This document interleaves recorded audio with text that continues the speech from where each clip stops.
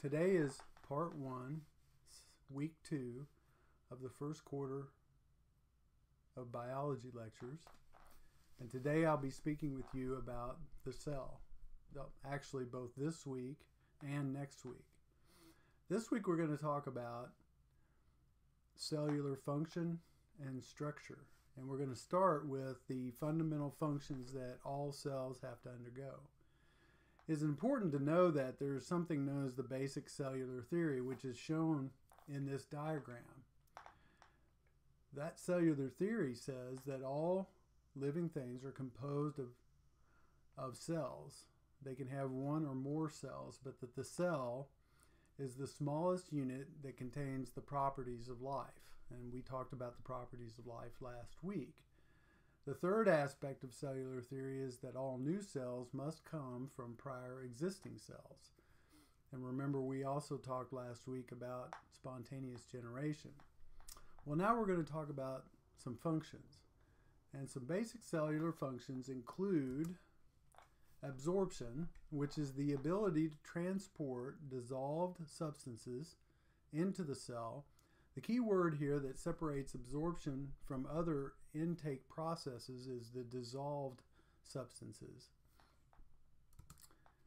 Another function of the cell is digestion, and that is once substances are taken into the cell, many times they have to be broken down in ways that allow for them to be used in various functions in the cell. And digestion is the process where we break down absorbed substances. The third aspect is called respiration, and this is a specific form of breakdown in which food molecules, which many times result from digestion after absorption, those food molecules are then broken down in such a way that energy is released, captured, and then used for the cell's functions.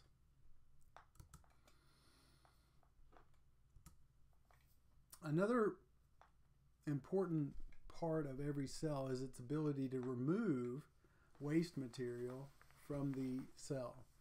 Anytime living processes occur, there's always waste that accumulates. And a cell or a system has to be able to remove those waste products. In the case of excretion, the key word again is soluble waste product.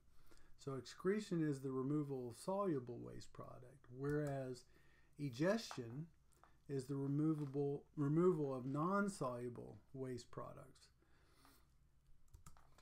And then thirdly, secretion is the release of synthesized substances. These are not necessarily waste products. These can be products that are hormones or other things that are used by other parts of the living system. So these 6 things in the last 2 slides represent the cellular functions that cells generally undergo. Another group of functions that happen, and I show a diagram of the cell membrane because it is important in this function, and that is the allowing of movement. Now, cells have various methods in which they move. As you probably have read already, prokaryotic cells usually have little hair-like projections known as cilia, which project from the cell membrane, or a larger whip-like structure called a flagellum. Both of these are responsible for the movement of the cell. Now, also, when we talk about movement, we have to talk about the ability to transport substances within the cell from one aspect of the cell to another. For example, there are functions that occur that transport materials from the cytoplasm of the cell to the nucleus, and from the nucleus of the cell to the cytoplasm. A second function of the membrane is the ability to respond or sense changes in the environment. This is known as irritability. Now, when we use irritability in the layman's situation, many times we're speaking about somebody that's cranky or hard to get along with. But when a scientist or biologist uses the term irritability, he is speaking specifically about the ability to sense and respond to changes in environment. The cell membrane is also important to maintain what is known as homeostasis. And you'll hear this term used quite a bit because homeostasis is one of those things that cells and living systems strive to maintain throughout their existence.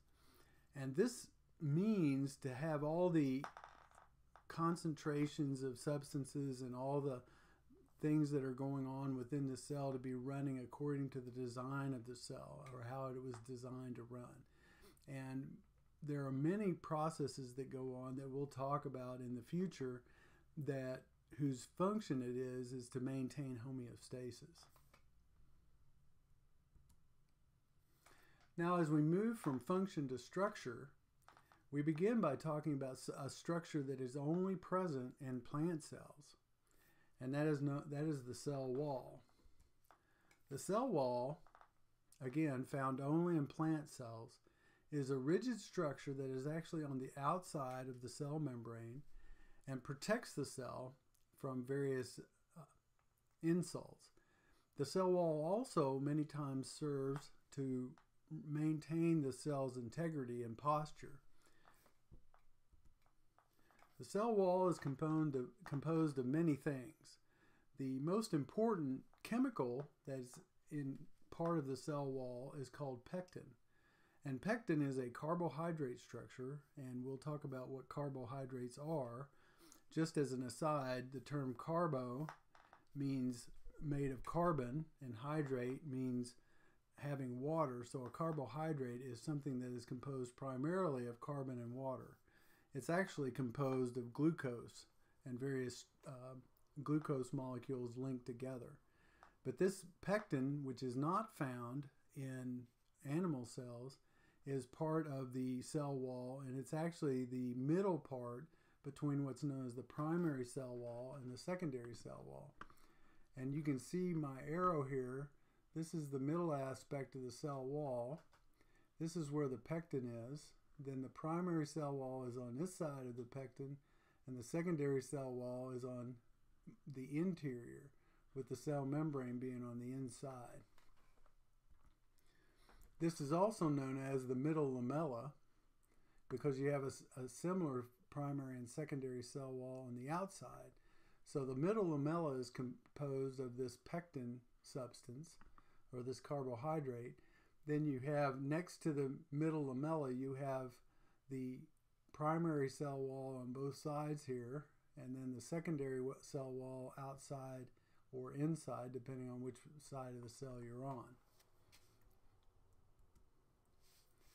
The second aspect of the cell structure that I want to look at is the plasma membrane. Now, I mentioned the plasma membrane previously, and you need to understand that the plasma membrane's purpose is primarily to maintain homeostasis by keeping everything that's outside the cell outside, and by keeping everything inside the cell inside. Think of it as the cell's skin. Our skin protects us from outside chemicals and materials and keeps all our internal chemicals and materials within our bodies. On this side, we have a diagram that's representative of a cell membrane from an animal.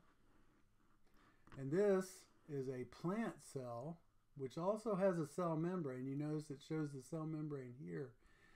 You know it's a plant cell because it has a cell wall. Now, the other way you know it's a plant cell is plant cells tend to have a very large central vacuole like this, which is an area which stores a lot of solutes that the plant uses, like glucose and other solutes that the plant cell uses for energy. Now, within the cell wall, say if this is the inside of the cell and this is the outside of the cell, within the cell wall is what's known as the cytoplasm. Now, all this material here that's not part of an organelle is also known as a cytoplasm. And this is a jelly-like fluid that's inside the cell in which the organelles are suspended.